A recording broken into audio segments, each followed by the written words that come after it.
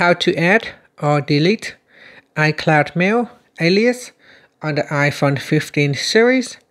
First, let's go back to the home screen by swiping up at the bottom of the screen. And from the home screen, tap on Settings. Now in the Settings page, tap on your Apple ID account at the top.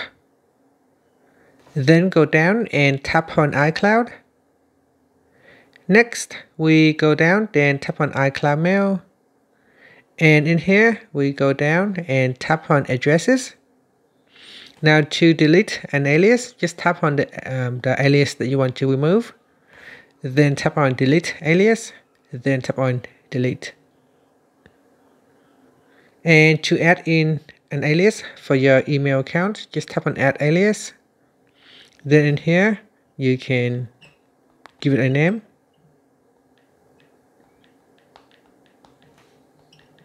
And then tap on Done. If the alias is available, it will allow you to add in your alias to that same email address. Now you can add in more alias if you wanted to. After that, tap on the back key to go back, and that's it. So here you can use your default email address or your alias on the iPhone 15 series. And that's it. Thank you for watching this video. Please like and subscribe to my channel for more videos.